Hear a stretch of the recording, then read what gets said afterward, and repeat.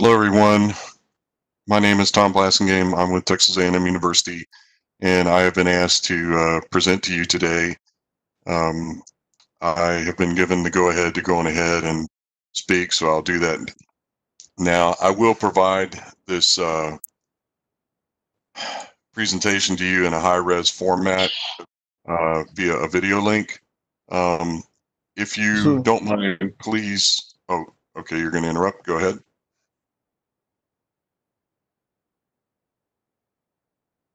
Hello? Okay, so what I've asked the convener to do is to please mute everyone so that I can speak, and then when we finish, if there's time, we will have time for questions. If not, then I've asked that they monitor the chat and that those chat questions be forwarded on. I do apologize. I have a very hard stop at the top of the hour, actually a few minutes before, for another meeting that I have to go to. So thank you again for your time, and I will commence the lecture, if that's okay. And I assume it is. So first of all, this is who I am, little official bio. Yeah, I look older now and I probably need to go on a diet, but that's okay. This is who I am, sort of in a brief bio, the things that you might want to know about me. I've been teaching for about 36 years. I began in 1983 and as a student, and then I became a faculty member in the February of 1991, actually on Valentine's Day of all times.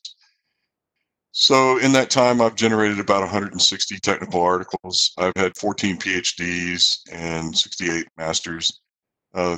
A lot of people say, why so few PhDs? And it's just PhDs with me are much more intimate. They're people who are really self-motivated. I never really thought that much about it, but my PhD numbers are low. My MS number is a little high. Actually, I'm about to add 2 in May to the PhDs, and I think 6 or 7 to the masters. Had a big year. Not sure. Okay, I'm going to go ahead and improve that. No problem. And so that things have picked up tremendously for me, at any rate. In the early 1990s, and actually it was in the 1980s as well, I developed something that was called material balance decline curve analysis, and it became what you know as rate transient analysis. Also did some work on water ratio, did some work on estimating various things from pressure transient test, including average reservoir pressure. Spent a lot of time on the so-called pressure integral and beta derivative for pressure transient and rate transient analyses. A lot of work on decline curve analyses and something called continuous EUR, which I'll demonstrate to you later on. Did a lot of work on the diagnostic analysis of time rate data in the last few years. In my career, I've done quite a bit of work on correlations for rock and fluid properties.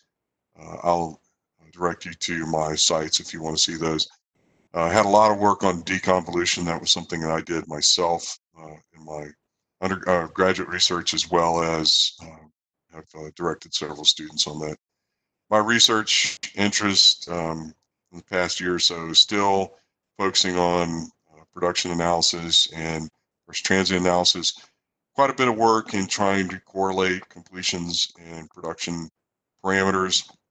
Been doing a bit of work on phase behavior, and then, as usual, some sort of analytical solutions for reservoir flow solutions. So looks like somebody has turned on an annotation device. I don't know how to turn that off. It's a pen rather than, okay, well, I'll try to change. Nope, I am stuck. I have someone has turned on a pen. I need to turn that off, the annotation device. Where's that option? Maybe there. Yep. Thank you. Okay, so this is me. I'll give you a couple of seconds to look at it and just tell you that I created this to kind of liven up the audience. I had a great childhood, grew up in South Louisiana, and as you can see, got away with a lot of shenanigans. I wasn't a bad kid. I just had a lot of energy. My father actually owned a drilling company, and I worked with him as a child, spent all my time on rigs and so forth. But he unfortunately died rather tragically in 1973, so I had to sort of go on in life. That was a seminal event. Um, and as you can see, sort of just a lot of little facts about me. Um, there's some personal facts. I wasn't a very good student. Then I became a really good student. I did a lot of work with different people. I did start a software company one time and probably could have been rich, but it just wasn't the right thing for me. So didn't stick with that. And probably not my nature to be an administrator. So kind of surprising that I've been elected to lead your SPE group. So I also created this little timeline to give you an idea of how long it takes to see yourself. I visited with my advisor. I got to turn this off. Sorry, folks. Um, back back in 1983, and I asked for an idea, and he gave me one, and I began working on it. And he really didn't, he just gave me something to get out of his office. So I went and played with it, and then realized that you could use decline curve analysis with pressure, and then did some simulations, then did some analytical work, and like I said, gradually it became what you know now as rate transient analysis. And this is just sort of a transcription of that. I did have an interesting phone call from Fetkovich in 1992, where he was angry at me for um, plotting data in a certain way, and he pretty much told me he wanted to see it plotted the other way, so I flipped it over. So there's two ways of doing RTA. I did write the first RTA program back in 1997. I gave it away for a long time as a shareware. Um, Nobody knew or cared who I was until the early 2000s, whenever the vendors got involved. And of course, after that, it kind of took off. So just kind of giving you some idea that the important thing is don't ever give up. Just keep working on your topic. I created these plots as also sort of a little bit of guidance on career paths. You'll notice over here the career path or career progress is on the y-axis, time is on the x. And you see these sort of normal people, low ambition people sort of look like this, or very low, pardon me, low ambition looks like that, and then modest ambition people look like that. Well, then you have executives, and executives like to do something, get promoted, do something, get promoted, do something, get promoted, or at least that's what the books tell us. And then entrepreneurs, they have a completely different curve. It looks sort of sawtooth. They do something really innovative, and they fall back down. Have a little bit of lag time. Do something, then they fall back down. But their curve is generally speaking always up. And I admire people like that. I admire people who are willing to take risks. I used to say that one of our faculty members, whenever he would get angry, he would create something new. Man, this is frustrating. I really do apologize about that. And then he would have a lull, and then he would do something really interesting, and a lull, and then do something interesting. And this is mine. This is my own career path. I left Louisiana, so that was a big jump up, and then there was some highs and lows and everything else. And people go, "Oh, didn't you intentionally draw it sort of as a flat line?" No, I drew it as a decline, because I think over the time you have to realize who you are and what you do, and other people have been more important than my own career. So I'm pretty happy with how things turned out for me. I'll just leave it at that. Okay, so this is how I spent the last 37 years of my life working on time rate and time rate pressure analysis. Time rate can be thought of as a proxy model. You can use pretty much anything to represent it. Time rate pressure has to have an analytical or numerical basis. You can use a proxy model for time rate pressure analysis, but it's a little more challenging. And frankly, that proxy model has to have some basis in fact. I really do apologize. The student is dropping things in a folder. And then the full numerical time rate pressure analysis, I let that, the full numerical model, I leave that to others. I have a really close colleague who I work with, and his expertise is full numerical solutions. So I leave that to him. But I used to say that time rate analysis, I could teach my dog to do that. It takes a few minutes per well, maybe even less than that. There are a lot of people right now talking about automating this, which is a little bit dangerous, but it's probably going to happen. Time rate pressure analysis is a bit harder because the data has a lot more granularity to it. There's a lot more things that go into it. There's a description of the reservoir, description of the completion, and so on. And that usually takes about an hour per well. And then when you look at a full numerical model, you have to load a geo model, or you have to create a geo model, you have to create a PVT model, you have to first validate it and get it set up.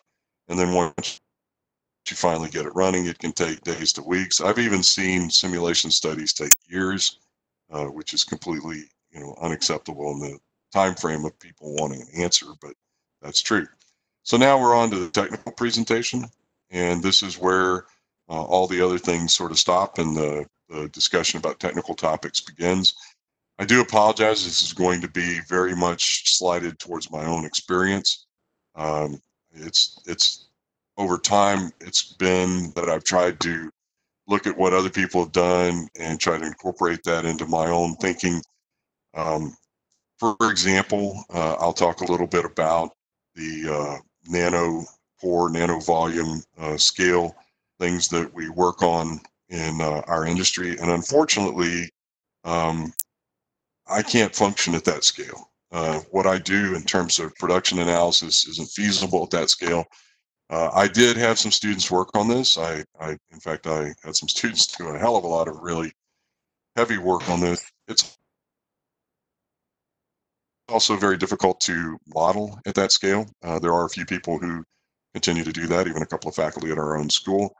Generally speaking, they come from a chemical engineering background. But my point is that at some point, I gave this some thought. I worked on it, and then I said, this is really someone else's domain, and it's not really going to affect what I do. I can make some more comments about that as we go through it as well. So this is a graphic that I was asked to create. It's actually called a Gartner hype cycle. And I had been working in a consulting capacity on how to evaluate the performance of oil and gas shale wells. And there has to be. I'll orient you to it. It's just the vertical scale is just sort of relative. It's called visibility, and then there's a time scale. But he's isolated some things. There's a technology trigger. There's a peak of inflated expectations. There's a trough of disappointment. There's a slope of enlightenment, and then a plateau of productivity. So there had to be a trigger, and the trigger for our industry was multi-fracture horizontal wells. One of the other triggers was the proximity to the domestic market. In other words, most of these gas shales were close to a market. For example, near the Dallas-Fort Worth area for the Barnett Shale, sort of near the Dallas-Fort Worth area for the Haynesville Shale. Some of the other shales are in that region as well. Some of the ones which are further south, Eagle Ford, for example, not near a market, but not really that far. It is close to a sales point, for example, in Corpus Christi. The Marcellus Shale in Pennsylvania, very close to the eastern seaboard, which means they can sell gas to almost anyone, anytime. There was an emphasis on lower carbon, which really pushed up gas, and you can see the gas price was accelerating at that time. And then there was a perception, people got really arrogant, and they said, you know what, we can create wells that have a high initial potential and a high EUR on demand. We're so smart that we can do that. The truth is different. We can't. Um, this was where this peak occurred. And then we thought that microseismic would lead to a great deal of understanding, trying to identify sweet spots and so on. Then property just went really expensive. There was a discussion the other day about how leasing cost for property reached $30,000-$40,000 an acre in some of the early shale gas plays. I've seen prices as high as 60,000 in some of the oil cases. Gas prices, of course, when you flood the market, the price dropped, and you had stakeholder concerns. Sweet spot identification was where people finally realized you're going to have to drill enough wells to identify whether or not you have a play. There are some shales that did not make the cut, the ones that you read about that did make the cut, that did very well. They had something about them. They were easier to produce. They were overpressured. They had high total organic content or something like that. Water management became a really big issue, how you stimulate with water in an arid environment or an environment where water is very precious. Seismic exploration, this is more or less put in for one of the managers who really felt like seismic was going to enable more. I'd probably move that one to over here, actually, because seismic exploration has really led to a lot more of understanding how complex the subsurface is. Reservoir modeling began being more important, completion optimization, then joint venture funding, getting someone else to pay for it. Oil prices strengthened, multi-well pads. Now all wells are drilled from a single pad. If you're going to do 2, 4, 6, 8, sometimes even the highest number of wells on a pad I've seen is 32. Then reservoir sweet spotting. This was intensive well targeting, both vertically and laterally. And then consolidation of acreage. And again, late sort of completion optimizations, which became very, very large treatments. Now, I've not really edited this in a couple of years. But again, if I were to put some other things out here, it might be price leveraging. It might be optimization of those very large treatments. The important thing to realize is this didn't happen overnight. This took about 10 years. There was a lot of money invested that was wasted, but there was also a lot of time invested that was very valuable for that. Now, I'm not going to ask you a quiz question, but I will tell you that this morning in the United States, the oil price is lower than it's ever been for the last 30-something years, and it dropped to almost $10 a barrel in West Texas, which is a sign because most of West Texas is this liquids-rich system. It's a sign that the oversupply is really devastating the price. This is something that we are going to have to live with. So I'll speed up a little bit. These are some results of an exercise that I did in 1917. Oh, sorry, 1970, sorry, 2017. My apologies for that. I'm not that old. And I pose these questions as a crowdsourcing exercise, and I've taken some of the answers. I won't read them to you, but I'll tell you that the important ones really are this so-called parent-child relationship, where you have an older well that you drilled in order to hold the acreage. Then you come back in and you drill new wells, and you find that things are much different than you expected. There was depletion. It's not depletion necessarily of the matrix rock, but it is depletion of the rock that is in contact with the fracture system, which is just as bad. The oil's still down there. The actual recovery of oil in these plays is really low. It's on the order of 5-6%. So it's a huge opportunity for EOR, and there has been a lot of effort to try to scale EOR, to try to test EOR. EOR is not going to be very viable right this moment, obviously with price crashing and so on. Other things as people were looking at is, can we see something to do with using economics and looking at how things changed versus just following the herd. And this herd mentality is not as crazy as you might think. I mean, there are a lot of companies that were created to go into the shales, probably well over 100, maybe 200, that were created simply to buy real estate and try to develop shales. A lot of them did not have a technical background. They were just trying to, like a real estate company, they were trying to wait and see who moved in the neighborhood and then get bought out.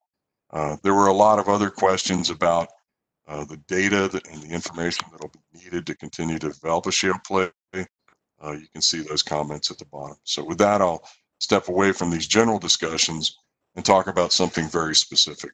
A guy by the name of Phil Nelson, you'll read about some of his papers in the geology and petrophysics literature. He worked for the United States Geological Society and did a very, very good job. He created this chart back in 2009 before anybody was even thinking about this. The vertical scale itself has no meaning. It's just sort of to show the scale of things. Now, when I was your age, we wanted only to be over here in the sands, maybe over here a little bit in the silts, but you can see the Tyler sieve size. This is the kind of thing that you would do in your core lab or your petrophysics lab. And when you're down on this level of 325 sieve size, it's basically dust. So, you know, this is very hard to try to reconcile. Excuse me, can you please mute? I can hear you typing in the background. Thank you. So this sieve size scale gives you an idea. Okay, so this is a factor of 10 smaller, factor of 10 smaller, factor of 10 smaller, factor of 10 smaller, factor of 10 smaller. So we're 6 orders of magnitude smaller in terms of what we were looking at. So that's a million times smaller than what we were looking at 35, 40 years ago. So his point is that, okay, some of the pore sizes of things he were looking at were down here on the order of 1/100th of a micrometer or 10 nanometers. So the important thing when you're looking at that is how big is the molecule? And the molecule itself is here in this section.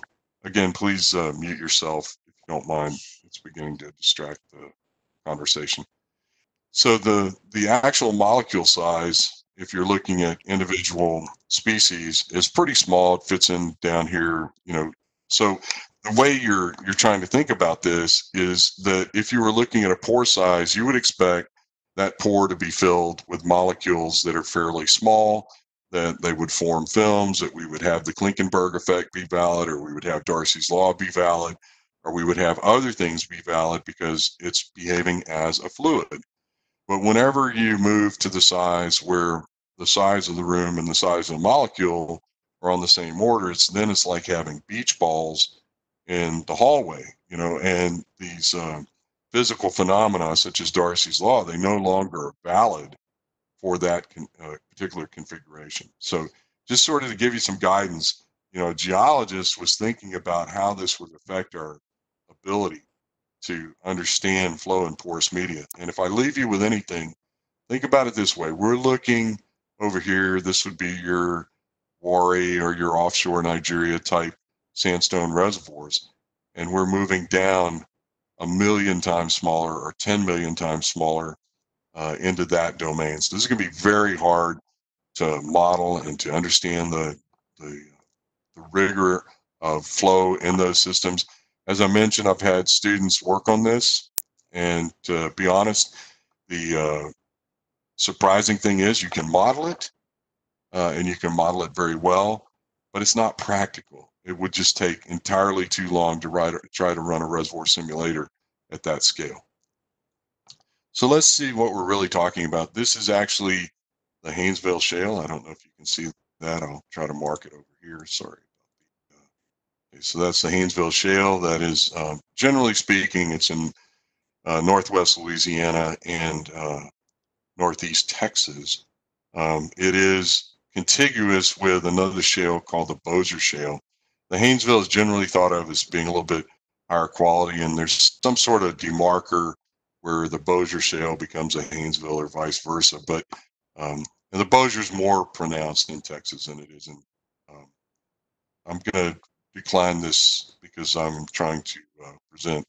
Okay, so you have organic porosity, which is these little tiny holes inside of this organic particle. And that organic particle is a piece of shale. That piece of shale is trying to, it's been deformed. You can see all the rock particles around it. But what caused these holes to form is probably the generation of the oil and gas itself. So you can see all of these black spots here and here and here and here.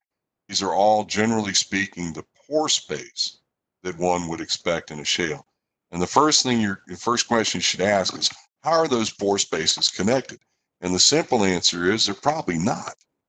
So, you know, this is very difficult for fluid to be expelled from these, although, of course, over time, you had the benefit of a lot of fluid being expelled and so forth. But just for you to get a feeling for the scale that you might be looking at. Okay? So, as you know, it's hard to come by data in the industry where people will actually permit you to publish it and so on. So what I'm going to do is I'm going to refer you to this dissertation, which I found online, and assumingly it's public data. There are a number of these kinds of permeability porosity profiles out there but this one came from an academic resource, so I don't feel like I'm violating anything. What this person was trying to show was the effect of total organic carbon, or reservoir quality, if you want to think about it. This scale is nanodarcy, so this is 1/1,000,000th of a millidarcy. So we're looking at a nanodarcy scale. So 1,000,000 nanodarcies would be 1 millidarcy. So this is extremely small. This is 1,000 nanodarcies, which would be 1 microdarcy. So this is still extremely small permeability, and you can see the profile. Now geologists like to plot this as a logarithm on the X scale and a Cartesian on the Y. They always use percent, of course, as well. And they're describing this in terms of what the actual rock looks like. But then when she comes back and she plots it in terms of total organic carbon, you'll notice that the less total organic carbon, the less permeability. And then the more total organic carbon, the more permeability. How can that be? Well, it's pretty obvious that the more organic carbon you have, the more pore space you're going to create, and hence the higher permeability. Now, there's a lot of debate over what's the right way to calculate permeability and so forth, but we'll say this is probably okay. And these measurements are extremely difficult to make. They're only done in precision laboratory conditions and so on. It's not something you could do in school, that sort of thing. You might be able to get away with a proxy for this if you were doing this in a using mercury capillary pressure, but I wouldn't recommend that conversation right now. We'll talk about that some other time. So now, very quickly, a discussion about bubble point suppression. So as we talked about before, what we're looking at is very small pore spaces. You can see that this is no confinement, which means it's not a pore space that's really small. And then, of course, these are all simulation studies. So this is 2 nanometers, which is an extremely small confinement, 4 nanometers, 5 nanometers. And you can see that at this constrained or confined scenario, you drop the bubble point from 5,500 psi to somewhere around 2,800 psi. So you drop the bubble point by almost half. This is the so-called bubble point suppression. Now, that's an extreme case, and you can also see some of these didn't exactly agree with that, but that's okay. The important thing is we know there's some sort of a feature where the critical temperature and critical pressure are altered by this behavior. You can also see someone's trying to show the pore size effect on the formation volume factor. So essentially, it's dropping the bubble point pressure and moving the B sub O profile this way. Bulk means that it behaves as a normal fluid, a normal hydrocarbon mixture. This would be where that fluid would be dependent upon the confinement. So I'll leave it with that for now. Again, we did a lot of work on this in the early parts of oil development or shale oil development, but I just want to make sure that everybody understands that there are some people still working on this, or even a couple at my university. There's a couple at probably every university, but this is really more of a scientific endeavor than actually something that would be applied. Now, the results of this help guide us in understanding where we should and shouldn't develop a shale. But I just want to make sure that everyone understands, practically speaking, this still has had a relatively small impact on what we do. This is just a correlation that I made. I have a database. I just want to show you very quickly that I got from someone that was an industry maintained database. And what you can see is that database is pretty broad. I put some Eagle Ford data, some Delaware data, a mystery case, and I tried to correlate that with the previous correlation, and it didn't work very well.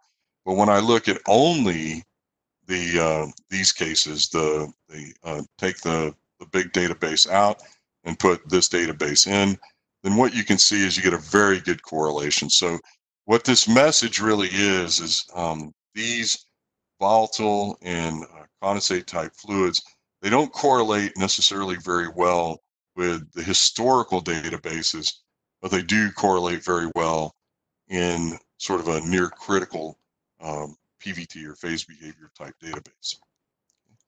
I'll need to speed up just a little bit. This is a discussion about choke management. There was a lot of work done on choke management early in the development of shales, and in particular, There was efforts that were trying to minimize the impact on estimated ultimate recovery by using a choke setting that was relatively low.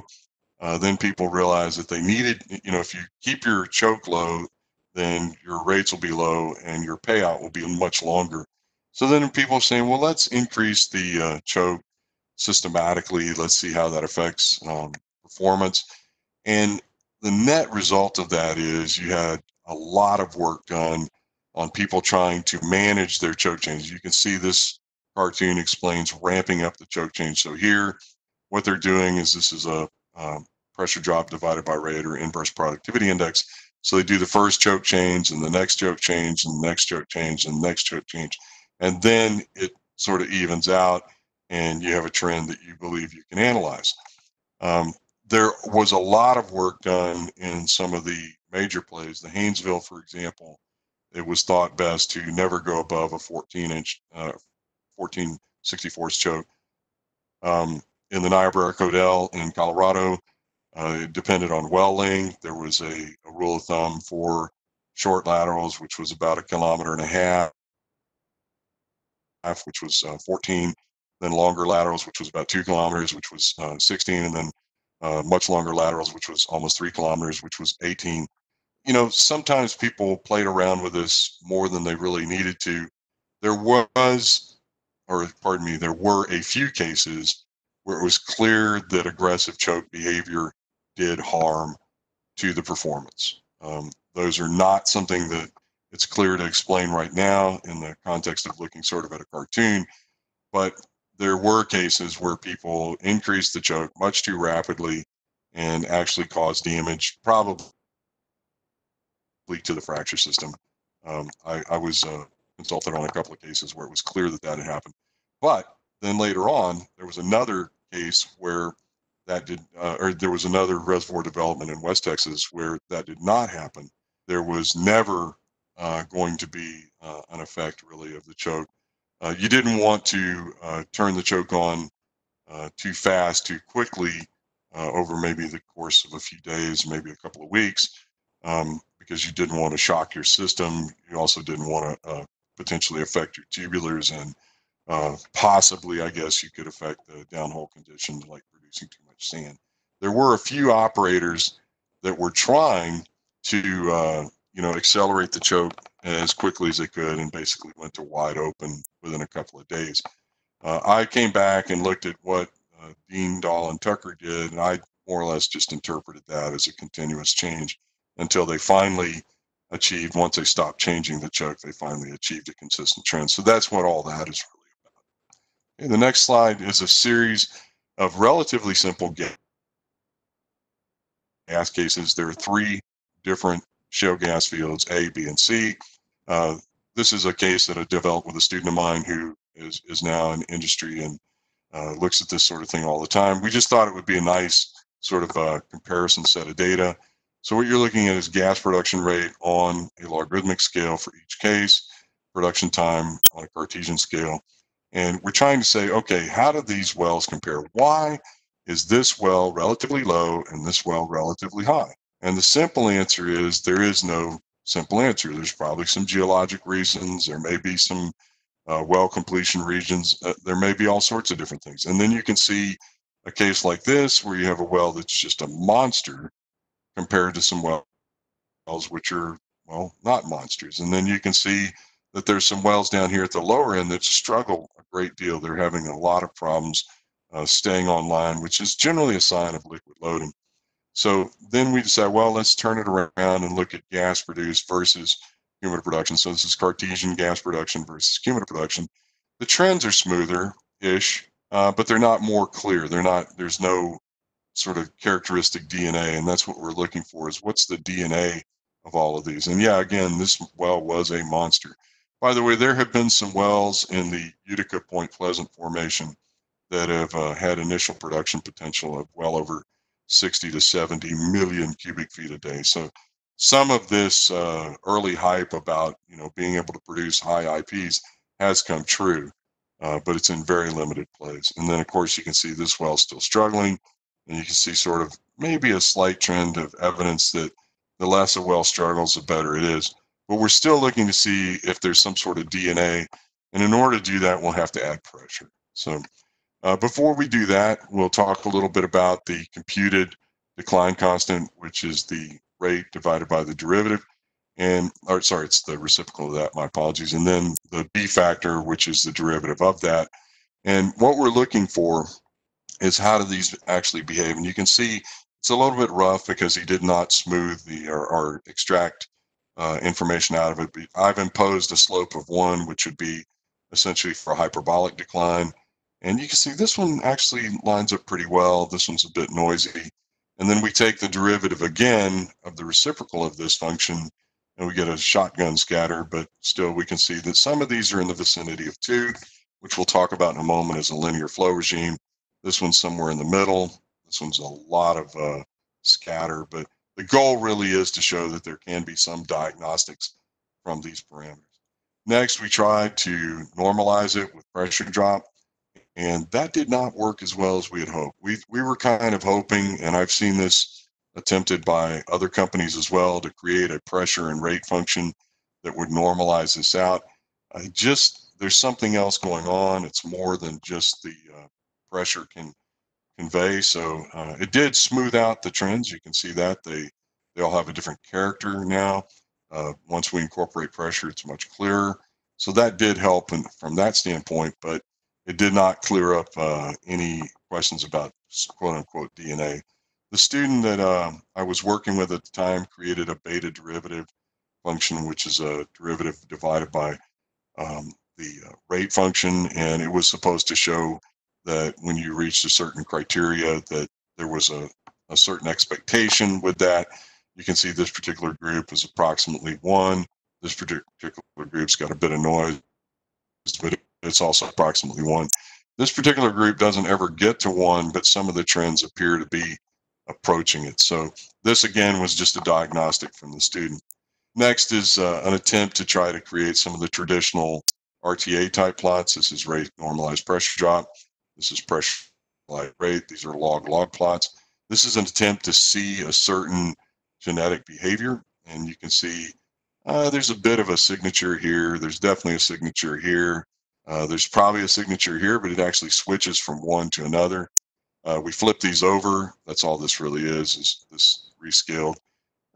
Looks sort of, obviously it's a mirror image, but maybe there are some trends in here. You can see that if we count blocks, 1 block down, 2 blocks over, that's the 1/2 slope trend. That would be linear flow. And of course, it'd be the same thing over here.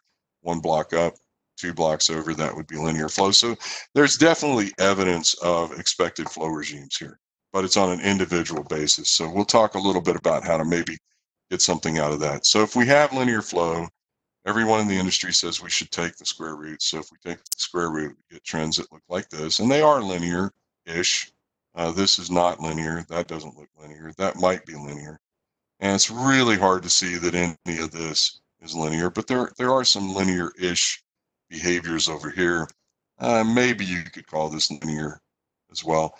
The important thing about that is I'm not a big fan, as everyone knows, of taking the square root. I do use it, and I will talk about it a little more, but it just confuses things. I much prefer looking at things on a log-log scale. Okay, so now what we'll do is we'll say we take one of the reference curves, one of the better curves that we like. We're going ahead and put a line through it. That'll be our half slope line. And then we'll have some sort of a tail coming off of it, which we can design. We can use some sort of a proxy model for that. And then we have another well over here. So this is well A, which is the reference well. This is the other well that we want to compare to the reference well. So the way we do this is we make a proxy, which is this line connected with this line, and then we'll move the green onto this line by scaling or multiplying the X and Y axes by a factor. And so once we achieve that, we obtain a match here. So then those factors can come over here to this plot, and they can be compared. In this case, he's used X multiplied by Y and then simply the Y, and he shows sort of a characteristic behavior. He's also plotted these functions in this fashion to show what this might look like. if you were to map this behavior. So each one of these wells would have their own X and Y factors, and then you could see if it had some relevance to reservoir properties. There's a lot more work goes into this than this, but I just wanted to get an idea for how you would compare one set of data to another. And maybe if you could establish a reference model, you could compare that. What you're really looking for is, and I call it a genetic signature, which would be this, then tied to that. And most wells will follow a common signature. The shifting is really governed by reservoir properties as well as the completion. Okay. Speeding up a little bit again, this is a diagram. It is a reservoir simulation. This is gas flow rate on a logarithmic scale, time on a logarithmic scale. This is the linear flow trend that we talked about. This is a multi-fracture horizontal well. You can see the pressure profile is only isolated around the fractures, which is when we get linear flow. And then we sort of peel away from linear flow and we see an interference relationship. That's called the stimulated reservoir volume that would occur at this point. And then we have sort of a strange, it's called pseudo-steady state. This is actually an artifact. It's not really one, but it looks like one. And then sometime later, we have a secondary system, which is when the beyond SRV performance begins. So this pseudo-steady state for this particular case approaches 5 to 6 years. And then this secondary regime is about 40 years. The important thing to realize here is that this relationship, this linear flow behavior, is related to the so-called hyperbolic rate time equation. But more importantly, that this takes a relatively long time before this regime diminishes, and then these are really relatively low rates before we see them start to affect the behavior over here again. So this is completely non-economic, this beyond SRV. From a practical standpoint, this wouldn't be relevant. So most of the time you're going to see us focusing only on sort of this period. This is one of the reasons that people consider a 30-year time frame for a shale gas or a shale oil well. And again, this feature of looking at it as a half slope, which becomes a B factor of 2, is going to be important to us in just a moment as well. Okay. So these are some public data cases that we took from the literature in this is public information in the United States. And we took this from the literature, and I had a person helping me with this. So these are the number of wells that were in those samplings, and this is the P50 well. So this was all of these wells, and then their P50 well converted from that. You can see that the Barnett shale was the lowest productivity case, but it produced for a very long time, had a very effective production regime, and so on. And then the Woodford and the Fayetteville shales, and then the Marcellus shale, and then the Haynesville, Texas, and then the Haynesville, Louisiana shale. A lot of people ask, why is the Marcellus shale so broken?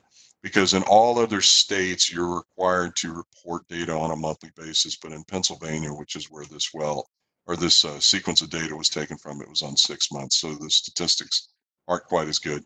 These blue markers indicate the start of linear flow. The red and blue markers indicate end of linear flow. So this is actually something that we've observed looking at samples of thousands of wells. So this actually makes sense now. Well, I told you I didn't like square root, but I'm going to do it anyway. So this is cumulative production versus square root of time. And we take these starter markers, transfer them here, take these end markers, transfer them here. And you can see this is a straight line. This is a straight line. This is a straight line, and then a very, very long straight line. The Barnett has a notorious, very long linear flow period. And you're saying, well, so what, Tom? Well, if you extrapolate this straight line, you will significantly overestimate EUR. So there has to be something tied to constrain that extrapolation. We can talk about that later on as well. Now we'll talk a little bit about reservoir pressure. This will be pressure transient analysis. All I really want you to recognize here is that, yeah, they did a pretty good job with this calculated bottom hole pressure. That's the blue circles. This is the gauge. And then the buildup occurs, and there's a nice buildup. And then they put it back on production, and the calculated pressures match pretty well. Uh-oh, what happened here? Well, I picked an extreme case, but this is not my case. This is somebody from the literature, but this happens all the time, especially in heavy multi-phase regimes. You can calculate the bottom hole pressure during the production period fairly accurately, but getting the bottom hole pressure calculated during a buildup can be extremely challenging, which is right here. And I just want everyone to understand this is a major emphasis of the kind of things that we do in reservoir engineering of unconventional. So a lot of people say, you know what, I don't want to measure bottom hole pressure, but there are probably somewhere between, just a rough garden guess, 800 wells with Pioneer, probably 200 wells with Oxy, maybe 300 wells with Oxy. There's probably on the order of 2,500 to 3,000 wells in West Texas with measured bottom hole pressure devices of some sort in them. Very quickly, this is a case from the Marcellus in Pennsylvania. This is a pressure transient test. It's a very old paper. It was 2011. You may argue with the interpretation, but what the individual is trying to show is there's a buildup. He matched the buildup very well. You'll notice that he matched it using a dual porosity reservoir model, which is probably not right. But at the time, that was what people were thinking they wanted to do. He did not use a horizontal multi-fracture model. He only used a single well model to match a very complicated multi-fracture well model behavior. And then you'll notice that he's also showing that there's a slight interference with this offset well, again, matching it with a dual porosity model. Just wanted to show you that there's very few literature examples of pressure transient analysis. These are some cases from the Bakken Shale in North Dakota. What you'll notice is very good, looks like a simulator. Very nice data set, very nice derivative marking here. And then this particular case, not quite as good. There's some hiccups, maybe some offset operations, if I were guessing. They might be stimulating offset, and it might be interfering slightly. That is sometimes what it looks like in the pressure derivative. But overall, pretty good match. Overall, pretty good match on the pressure profile throughout. It's hard to look at something like this and say, okay, is it really worth it to do this? Because there aren't any reservoir properties per se. You're going to have to work your way around to some sort of assumption or consensus value of permeability, but understanding that you did achieve the shape that you were looking for during this period is good. So this shape that you're looking at is characteristic of a horizontal multi-fracture well, as is this one. This shape might be a little bit lower conductivity.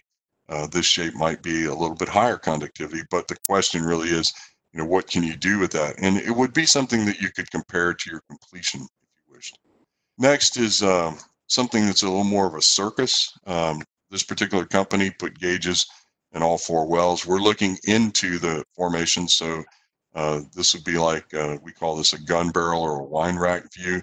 So from a surface position, it might look like these wells are all on a line, but from a subsurface position looking into the formation, you're going to have this diamond pattern of wells. So they call it POP, which is putting on production, and they're watching what happens when they put on production well number 3, which is here. Well, there's a reaction in well number 4. There's a very slight reaction in well number 6, but there's virtually no reaction in well number 5.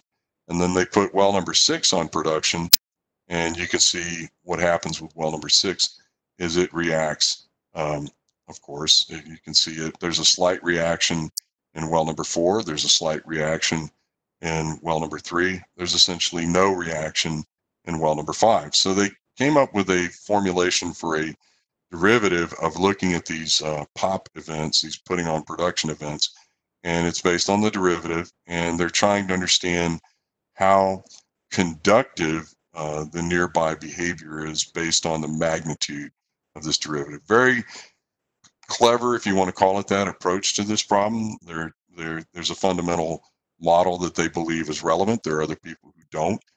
Some people believe that this model is relevant for modeling it's called anomalous diffusion. Others, myself included, believe it's probably something more related to dual porosity or a fracture dominated system or a fractal system. Okay, very quickly, what does a fracture system look like on a flow profile? So in this case, my student took different fracture configurations and generated flow profiles. The flow profiles themselves don't look that much different for a very, very different configuration of fractures. This would be what we'd expect for a nice, homogeneous, all fractures are the same dimension. This is one where the fractures are different dimension and kind of tilted. And then this is one where the fractures are just crazy. And you can see the shapes of these particular profiles is not that much different. I know you're looking at it going, hey, that's a lot of different, Tom, but they're not as much different as you would think. And the surprising thing is we really don't see a lot of linear flow characteristic here. And there could be a variety of reasons why. It could have something to do with the numerics on how this particular run was started. But we impose the linear flow regime to show what it looks like, but we're not sure what that's going to do for us. So there's no real strong diagnostic behavior here. So let's pretend that you did not have the models, that I took these little red patches off and I said, we have 3 wells here. Tell me what's different about them. Well, you really couldn't say. I'm not trying to get you to use inductive logic and say that if you see something different, it must be complex fracturing. But I am trying to get you to say, hey, the complexity of the fracture system can have an effect, but I also see I don't know how to resolve that. So as we come to the close, very quickly talking about time rate relationships, this is the so-called modified hyperbolic. I often say this is the dollar of the oil and gas industry. You may not like it, but this is what things are priced in. And the modified hyperbolic, or the early hyperbolic late exponential model, is the one that's used for reserves. People first look at the rate time profile. They say, oh, that's got a nice 1/2 slope to it. Then they look at the derivative of the rate profile. So it's given down here. This is the definition. It's minus 1 over q dq dt. Take the reciprocal of that, and we'll use it down here for the B factor, but we calculate this using a derivative algorithm, and I've sketched in what that particular profile should look like. So really not a bad match. It's actually pretty dang good. And then we come down, we calculate the B factor from these red data points. We take the inverse of the reciprocal and calculate it from that. And you can see how well that turns out. Very nice profile, actually. This is an unusual case that has such a strong B equals 2 signature.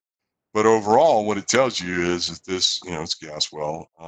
It does have, I believe, if I recall correctly, it's a Haynesville gas well. It has a very strong linear flow profile for a long duration. So this would be an example of where the so-called modified hyperbolic works. Now, what you have to decide is how you're going to terminate that function. So this extrapolation just keeps going on, but somehow we have to terminate that, and we terminate that with this late exponential. So at some switch point, we will turn this late exponential on, and it will cause this to decay, and it will give it a finite estimated ultimate recovery. So then we have what's called the power law exponential relationship, and this was derived from observations. These were the red data are the edited flow rates, pardon me, and we take the derivative of those flow rates, divide by rate, and that gives us this D function. There's 2 versions of the D function. I apologize if that confuses people, but the from rate is using rate cumulative, and from time is using time rate data. So focus on the one that's underneath it, the blue points, if you will. And you can see that that straight line is strongly unique, and that's actually what we defined the definition, or we defined the relationship on this observation of this straight line relationship. Now, I will tell you that in this in 2008, someone referred us back to a paper from 1942 where they did exactly the same thing. They didn't know what to do with it, but they literally did exactly the same thing. They plotted this D behavior on a chart. So, I'm not saying that, there aren't pioneering ideas, but in 1942, they didn't know what to do with that. So the winner over time was the hyperbolic, not some variation of that. But this particular model seems to have some merit. Now, we added the so-called D infinity term, which would be when this goes linear down here, and that causes the rate profile to drop. The rate profile to drop right here. So it also causes the B factor to drop when you're calculating as well. The most important thing you recognize is the B factor is not constant. So given this D, this B factor is not constant. That's a very big thing because a lot of people think the B factor is constant. Of course, this data tells you it's not. Another function is a so-called stretched exponential, and without delay, I'll just tell you that the stretched exponential is exactly the same as the power law exponential. It's just formed in a different way. The next is a relationship called the Duong method. And for those of you on LinkedIn, he's currently touting this method as one of the ways to predict, or variation of this method to predict COVID, the virus propagation. It is a model of his own construction. It does have some very specific assumptions built into it. The bottom line is it's a bit of an overestimator. And if this particular plot in this box is not observed, if this behavior is not observed, this model does not apply. This is its condition for existence. So dividing rate by cumulative production and plotting that versus days, if that particular function is not a straight line, this model really does not apply. So I'll close with that and just show you these cases of oil well performance with some extrapolations, gas well performance with some extrapolations. The important thing to say is that given this match, you can't tell which model is best, but given these extrapolations, you can see a tremendous difference in the range of projected gas in place. The same thing is true, or oil in place, pardon me. The same thing is true when you're looking at the gas equation. You can see a tremendous difference in the extrapolations. This is not done to confuse you or to suggest that one model is better than the other. It is done to explain that certain models have a certain trajectory built into them. The Duong method, as I mentioned, has a trajectory that's very, generally very high. Sometimes not, but most of the time it is. And you can see it in blue on this case and in pink on this case. Whereas the exponential, the stress exponential, the power law exponential, they have a function built into them, which is generally going to terminate in a much more rapid fashion. I think in the interest of time, I'll stop there because I have to go to my other meeting. I apologize. I'll take your comments from your student chapter as they send them. I will recast the questions into something that I can try to answer. I will provide this video to you via your student chapter. I'll post it in a place where they can pull it. And I sincerely apologize. I have to go to my other meeting now. I do appreciate the opportunity to present to you, and I look forward to future communications. So my best wishes and my thanks for our time together. Okay. Hello, doctor. Yes. Can you hear me? Hello, doctor. Yes, I'm here, but I have to leave. Oh, okay. Yeah. Okay, yes. Say thank you on behalf of the student chapter. This is Amarachi Okibo. Oh, okay. Nice to meet you. Thank yes, nice. Same here. So I wanted to say thank you on behalf of the student chapter, and I will send the questions to you and then share the perfect. materials with those who have attended the lecture today. Absolutely perfect. Thank you. And again, I will forward this to you. It'll probably be sometime late tonight, your time, or early tomorrow, your time. But I'll forward the video to you, etc. Okay. Thank you very much. Okay. Thank you too. Thank you very much, sir. Bye-bye. Okay. All right. So if you have any questions, you could just type them in the chat section and I will put it all together and send it to him and then share the materials and answers to you when he sends it to me.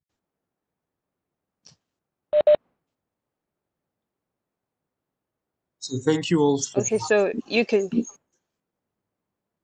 type your questions now before we end the lecture. And if you want to reach out to the student chapter for the materials, you could send us an email. I will type our email in the chat section. So you could send us an email and then we would share the materials with you. We could also share it through the Lagos section.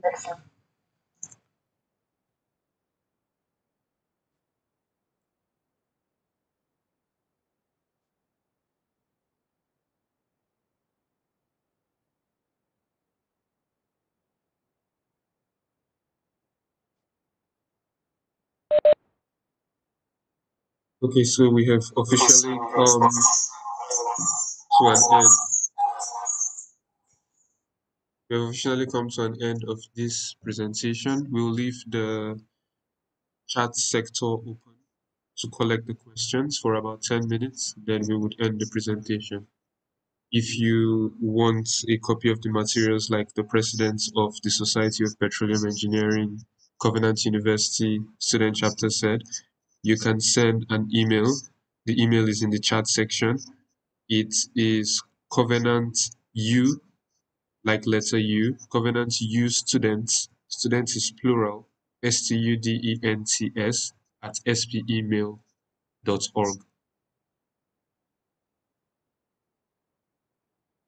The email is in the chat section. If you want a copy of the video or the materials, or if you have questions, I'll leave the meeting open for the next 7 minutes, then I would close it. So please send in your questions. I'm already getting some questions. And when we get the replies, just don't forget to send an email so that you can get your answers. All right, so I'm seeing questions. Keep them coming. Keep them coming.